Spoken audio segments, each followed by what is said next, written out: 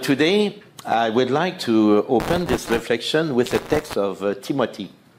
He said, you must understand this, that in the last days, distressing time will come.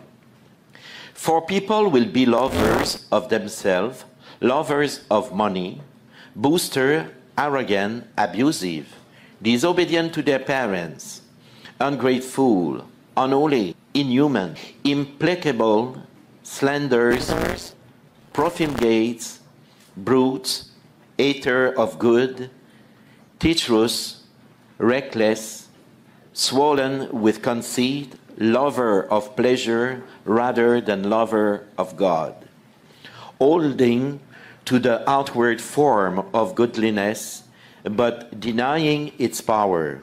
So it's amazing to read this text. It's in the letter of Timothy, applied to our last days.